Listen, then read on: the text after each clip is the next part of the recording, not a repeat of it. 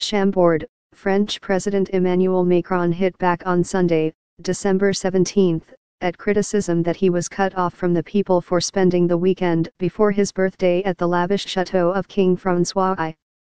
Macron, who turns 40 on Thursday, spent the weekend at the chateau in the Loire Valley estate of Chambord with his wife Brigitte and extended family, staying in a cottage on the vast grounds and enjoying a dinner in one of the castle's 440 rooms. Although the Élysée Palace said Macron and his wife were using private funds to pay for their stay, the choice of venue was criticized by several French politicians. The stay and dinner cost €1,400, $1,650 in all, the Élysée said. It's a reasonable cost for a president who wants to entertain his family to pay, Macron said in a joint interview with AFP and RTL Radio on Sunday. We can't fall into the sad state of mind when people always wish to see symbols. He added that the trip was intended as an early Christmas with the family. Macron, a media darling during his campaign, has seen his image as a monarchical or even pharaonic leader climb from the night of his election in April. Why is he celebrating his birthday at Chambord?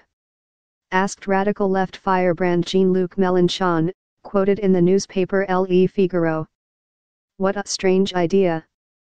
I am so Republican that everything about royal symbols exasperates me, I find it ridiculous, he said. While the French suffer from taxes, insecurity, immigration, Macron celebrates his 40th birthday at Chambord, right-wing politician Nicolas Dupont-Aignan said on Twitter. Eras go by but the oligarchy remains cut off from the people, he said.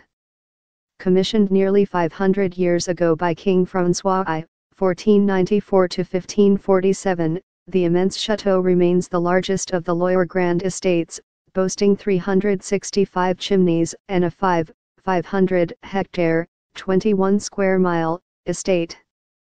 It also boasts the largest enclosed forest park in Europe, a longtime favorite for presidential hunts.